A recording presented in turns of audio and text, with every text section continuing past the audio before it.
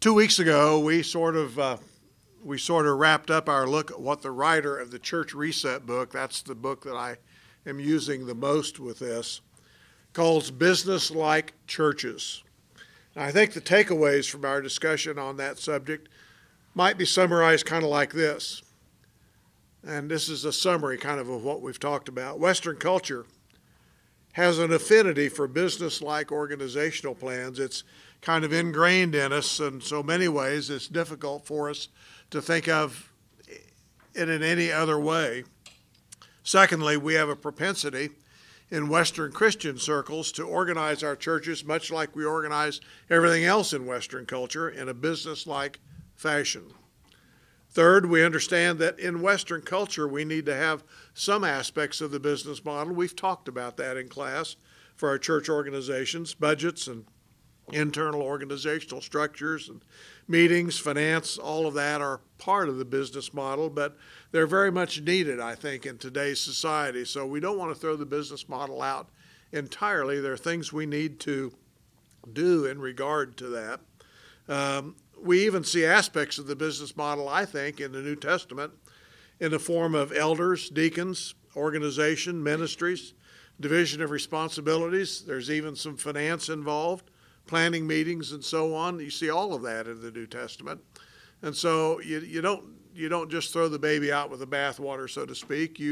There are some things that we need and that I think we saw in the New Testament in terms of business type structure. However, some church organizations we believe, and this book actually believes as well, carry the business model further than maybe it should, with over-reliance, and I'm going to stress over-reliance, on some aspects of church life that tend to promote a provider and customer relationship rather than a family relationship, and that's where all of this is going. You know, if we see ourselves as customers and we see those on staff and in leadership as providers, maybe we're looking at more of the business model of the church than we ought to. This is not a retail business. It's not a wholesale business. It's not a shop. It's not a place where you go to buy something or to get something. This is a place where family meets. And some of the things that churches tend to overly rely on, and again, I'm going to stress overly rely on, our church programs, preaching and teaching, paid staff, marketing, church programs to keep the members busy and engaged, preaching and teaching to provide all or most of a member's spiritual needs. And if you remember, we talked about doing that kind of thing on your own, and that when we get into the business-like model of church, we tend to say, okay, what happens during the week? Nobody else needs to know. I don't have to worry about it. I get my religion on Sunday. And that's really not where this needs to go. We rely too much maybe on paid staff to provide better and increasingly engaging worship experiences. And we rely on marketing to bring in new people and to keep those who are now coming in. So I think the next logical question might be, where do we go from here? Where's this all lead? And I've got 2 weeks to go on this, and we're going to wrap this up in a couple of weeks. And I think in the next couple of weeks we're going to look at some practical aspects of this insofar as the church family is concerned, and where do we as a church family need to start heading? Where do we need to start looking? Where do we need to start going? So where do we go from here? Well, if you've understood even a part of what's been said, you know that what we're talking about here is not a quick fix. It's not something you can do over a weekend. It's not something you can do with one weekend seminar or a couple of Wednesday night services or something like that. We're talking about a mindset change here and a worldview change, a change in how we think and what we do with the church family. And I'm talking here not specifically to Riverwalk, but I want you to understand there may be some aspects of this in your life or in the life of the Riverwalk family, but I'm not dinging specifically on the Riverwalk congregation. I'm looking more at churches as a whole here. But our tendency as people, if we're members of a business-like church, is to Well, we consider our faith to be a private matter. It's nobody's business what I do when I'm not at church. Secondly, we maybe have minimal interactions with others in our church family, both on Sundays as well as during the week. Thirdly, if we do interact with others, we keep those interactions with the church family on a superficial and benign level.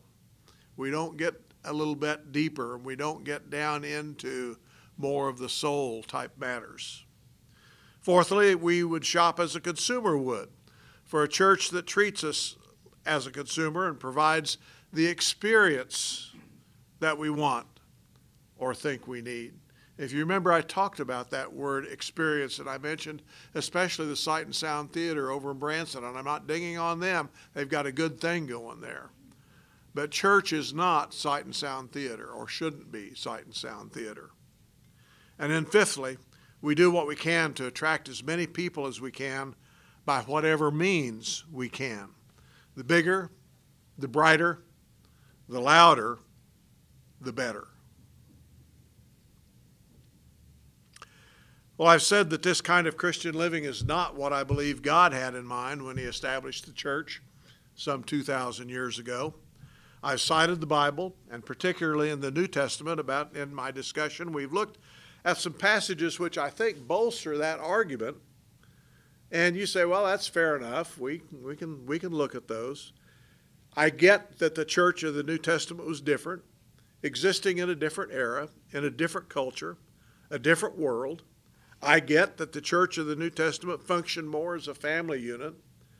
But what do we see in the Bible that asks us, those of us in this present era, this present culture, this present world, asks us to formulate a different worldview, to have a mindset change about how to do church?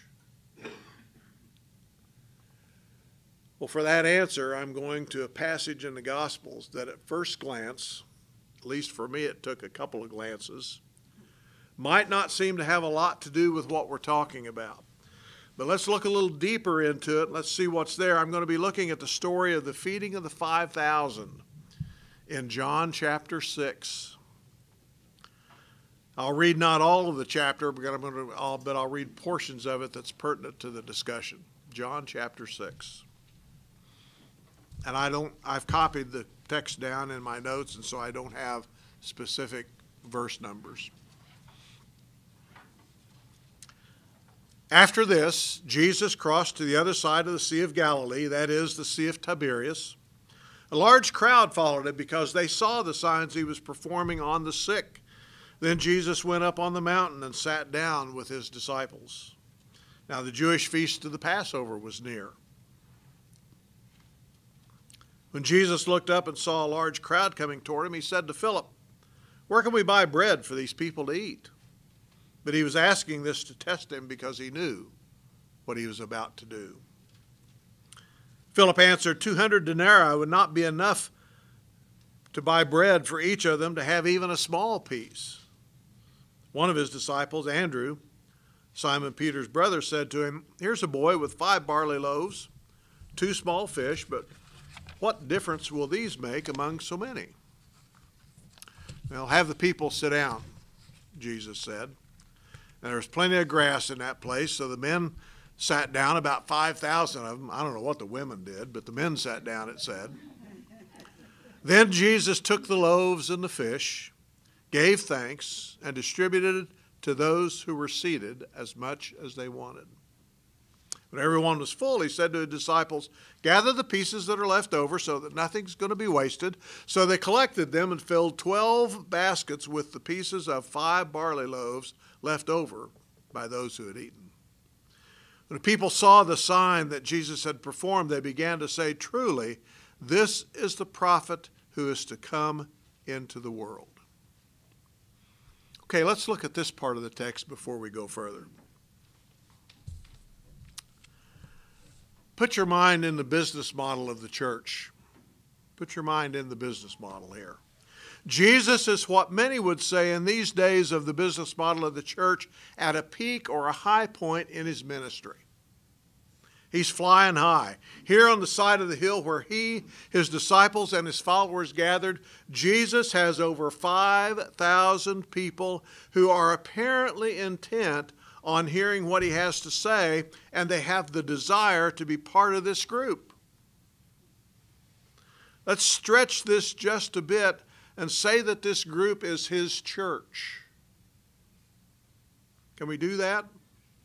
After all, the word for church in the New Testament simply means a gathering of people assembled for a certain purpose or reason.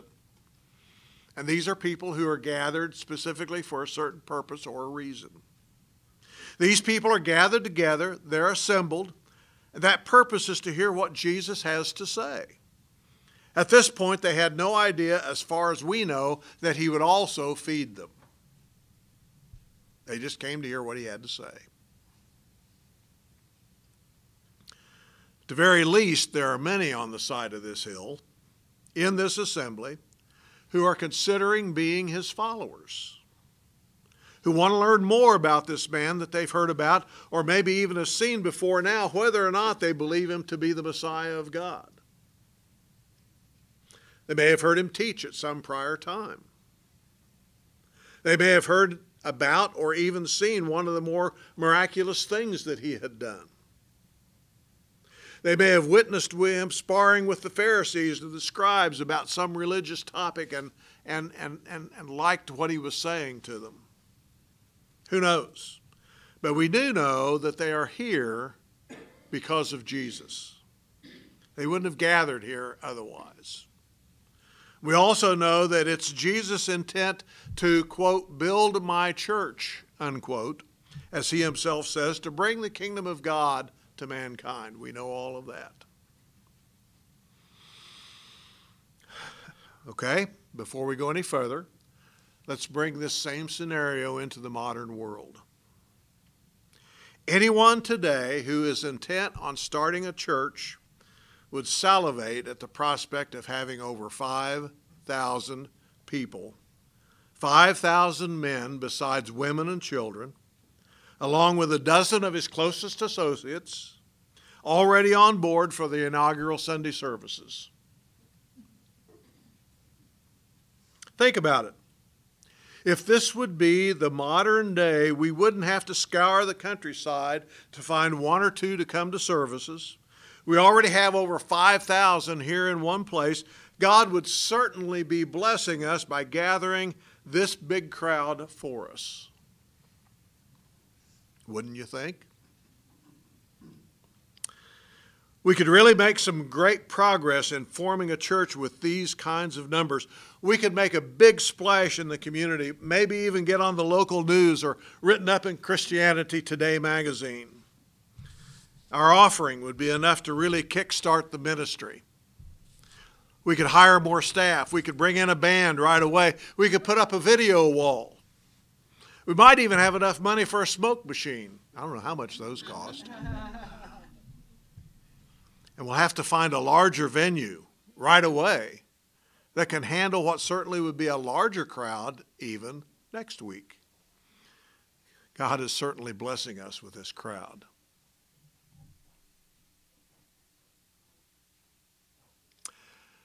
Now let's go back to the first century. That's basically what Jesus had here. There are more people here in this place than were baptized on the day of Pentecost, as far as we know. And in addition, for Jesus, they were all gathered in one place. No need for remote teaching and all that goes along with that. No need to find additional venues to accommodate the crowds. No need for lease agreements, building upgrades, and all that goes along with the large crowds. Jesus had a really good deal here, and he'd found a way to keep the crowds satisfied and wanting them to come back. He fed them.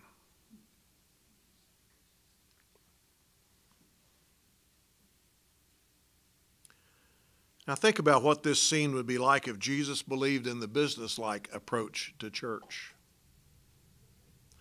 He would have kept the meals coming, but he would have varied them with different entrees and sides from week to week. He would have done progressively more and more miraculous miracles to hold their attention. He would have started programs to keep them busy, and he would have tasked his disciples with starting small groups or some other method of checking on and keeping the people interested. And when he realized they were going to make him their leader, as a type A personality who lives for these sorts of opportunities, Jesus would have accepted that role. He may have even thought that this was some kind of inevitable God-ordained place for him and would readily have stepped into that place of authority. God is certainly blessing him with this crowd. He already had the makings of an organization. He had 12 of his friends as his cohorts and vice presidents. He had the support, we believe, of some of the more wealthy women in his life. He was knowledgeable. He was intelligent. He was witty. He knew how to tell a story in a captivating manner that conveyed a truth. He held people's attention with miraculous acts. He seemed invincible against the status quo. Jesus had all he needed to start his own church. Well, if you know the story, you know that Jesus did none of that. In fact, he actually left them there on the hillside without, it seems, so much as a benediction or a closing prayer. He walked away from them.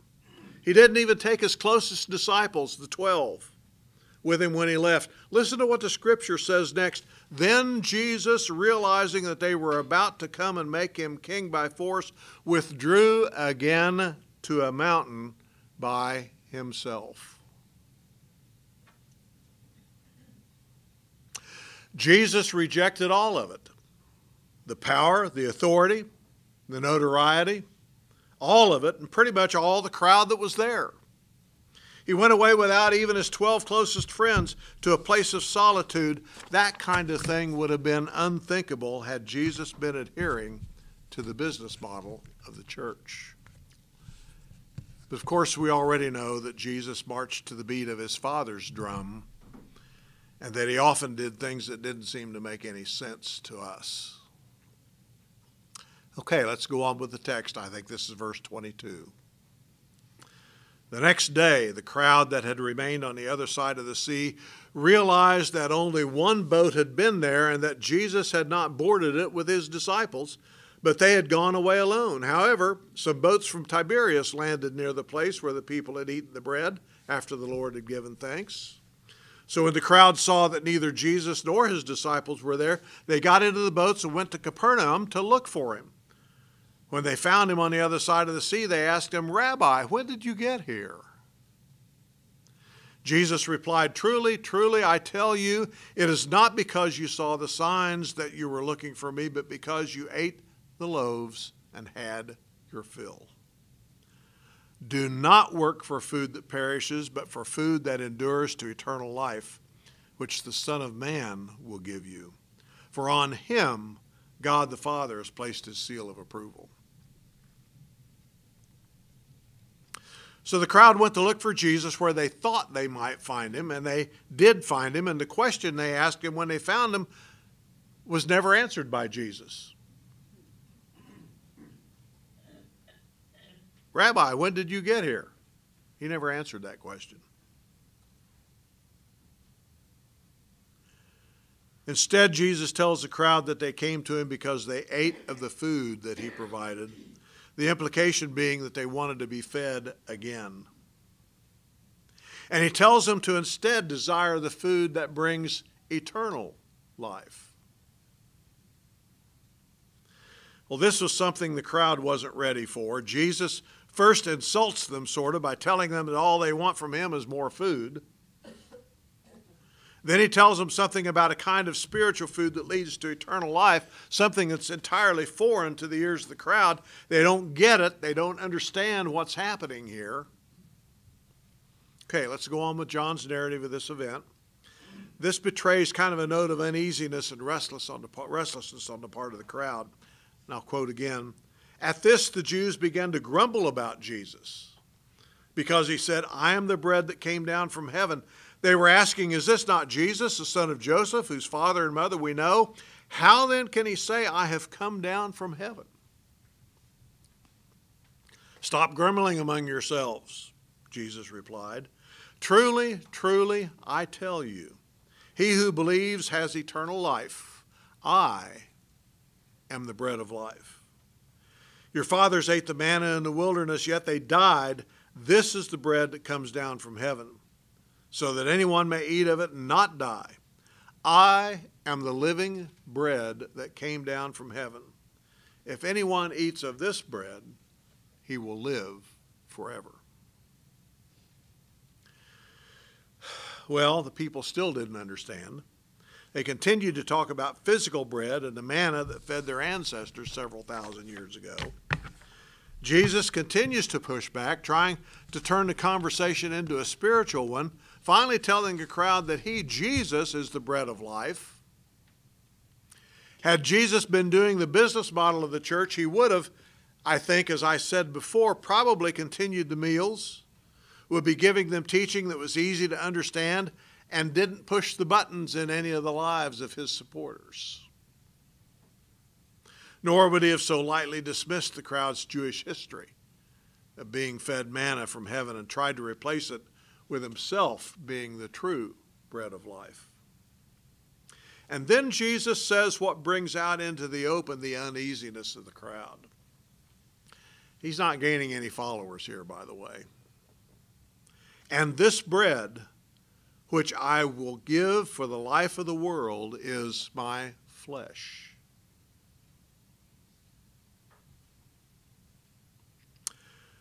Okay, that does it. Now he's gone and pretty much ruined any chance he has of winning these 5,000 plus people into his church. He's gone off the deep end. He's not just a wonderful preacher. He's a crazy man. He said something so controversial and difficult to understand that the people wonder if they made the right choice by following after Jesus. Quote again. At this, the Jews began to argue among themselves, how can this man give us his flesh to eat? So Jesus said to them, truly, truly I tell you, unless you eat the flesh and drink the blood of the Son of Man, you have no life in you. Whoever eats my flesh and drinks my blood has eternal life, and I will raise him up at the last day. For my flesh is real food and my blood is real drink. Whoever eats my flesh and drinks my blood remains in me, and I in him. Just as the living Father sent me and I live because of the Father, so also the one who feeds on me will live because of me. This is the bread that came down from heaven. Unlike your fathers who ate the manna and died, the one who eats this bread will live forever. And that paragraph even makes us sort of uncomfortable. Okay, that's it. He's gone and done it. He's turned away by far most of the followers. He's even caused his closest followers in that crowd to question him. Let's read the rest of the story. Jesus said this while teaching in the synagogue in Capernaum. On hearing it, many of his disciples said, well, this is a difficult teaching. Who can accept this? Aware that his disciples were grumbling about this teaching, Jesus asked them, does this offend you? Then what will happen if you see the Son of Man ascend to where he was before? The Spirit gives life, the flesh profits nothing. The words I've spoken to you are spirit and their life. However, there are some of you who do not believe. For Jesus had known from the beginning which of them did not believe and who would betray him. Then Jesus said, this is why I told you that no one can come to me unless the Father has granted it to him. From that time on, many of his disciples turned back and no longer walked with him.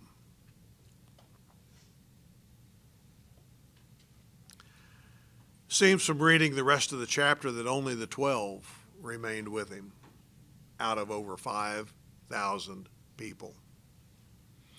The other thousands went home, no longer followed him. Seems Jesus had failed in getting a business-like organization started and going. He had the people. He had the organization. He had the entertainment. He had the hook, the things that would hold the crowd's attention. He had the bells and whistles. All he had to do was satisfy their consumer mentality. They were following him for the wrong reasons. But even if they were there for the wrong reason, if he only would have continued to hold them in somehow, maybe they would have come around to the right reasons in time.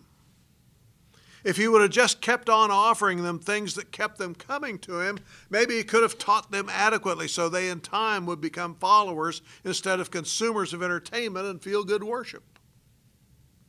But he didn't do that. Instead, he apparently didn't spend a lot of time on them. He essentially rejected them and sent them on their way. Does any of this sound even vaguely familiar to you in the modern day?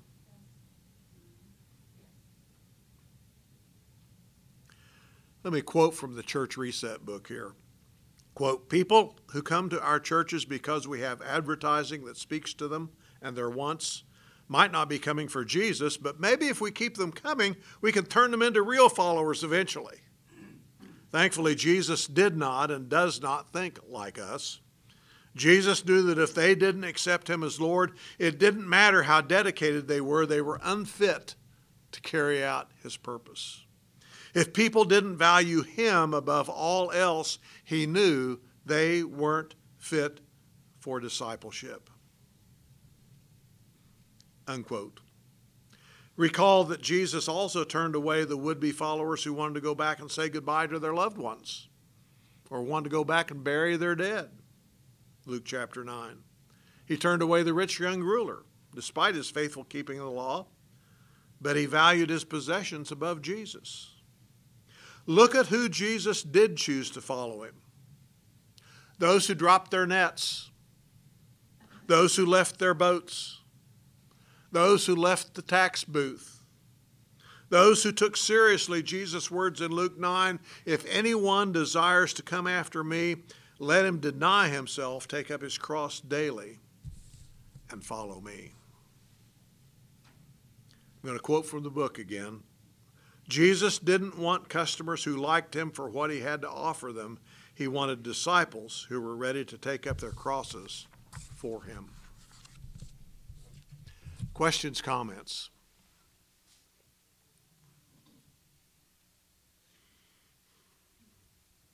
I noticed in verse 2, it tells the main reason that those 5,000 were there. It says, "And a great crowd of people followed him because they saw the signs he had performed by healing the sick." And that's why they were there. That's why many of them were there, yes. And my guess is they were wanting to see more of that kind of thing. Nothing wrong with that particularly. It's a good thing to see someone love enough to heal sick people. And yet our hearts are revealed on that, though. And hopefully some of those people that were there, maybe later they heard more about Jesus and actually did decide to follow him for the right reasons.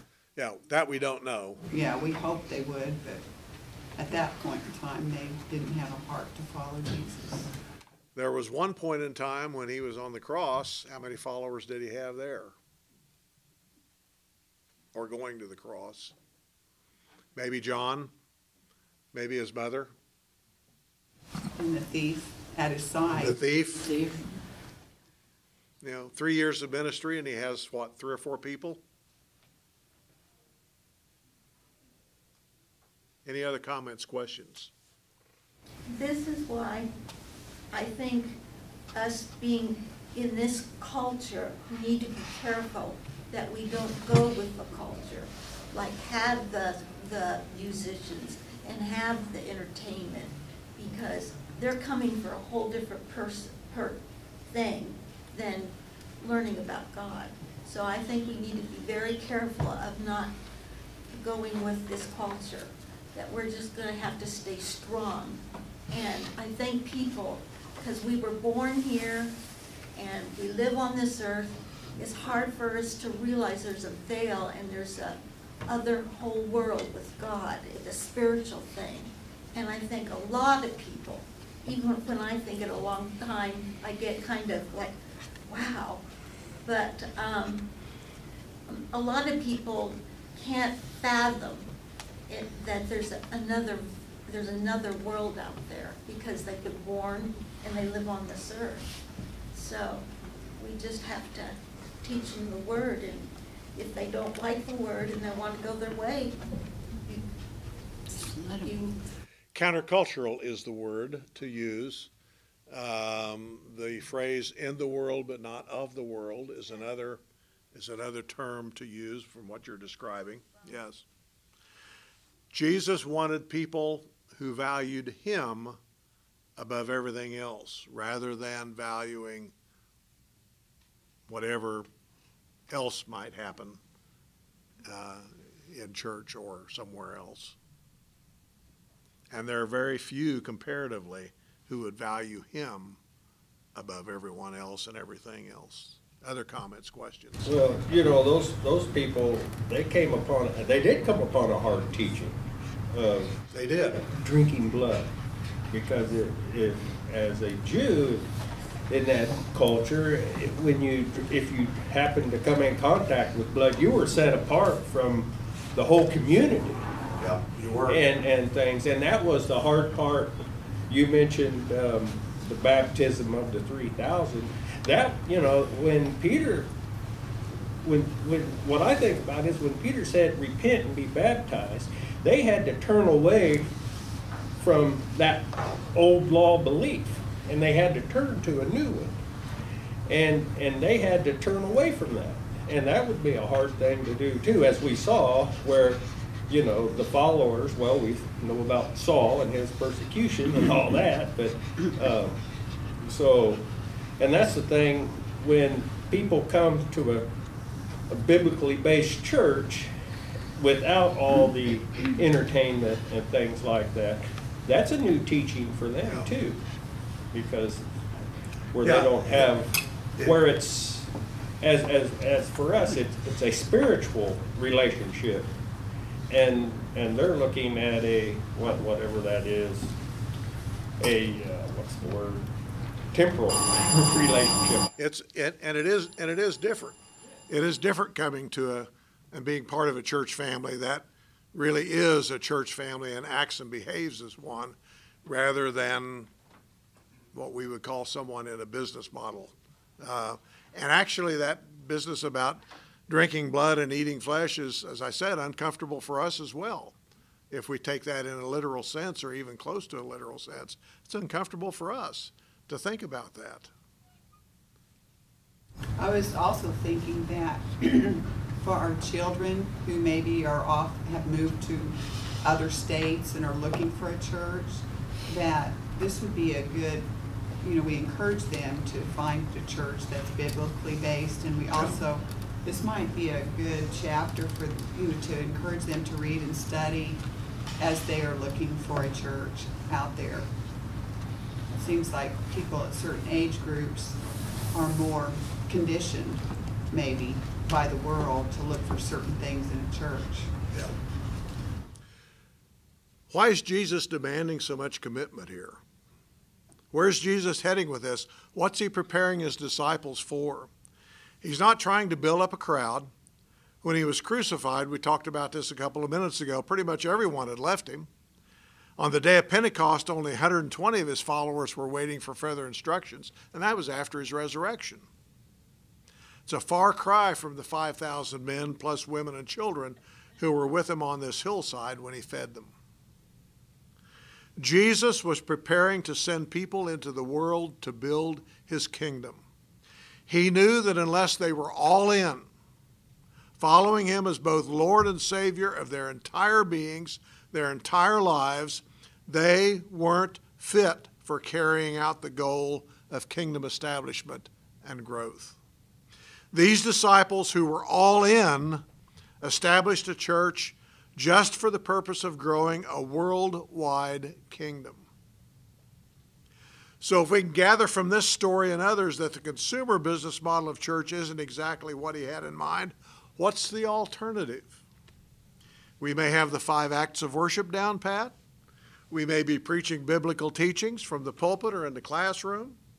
But if we incorporate the business model of organization, we've created kind of an entity that a marketing pro would have designed, and we don't see that in the Bible.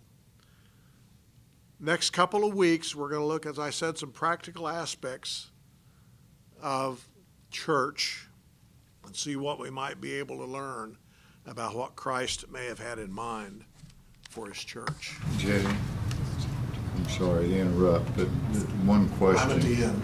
Okay. One question in my mind is his charge to the disciples.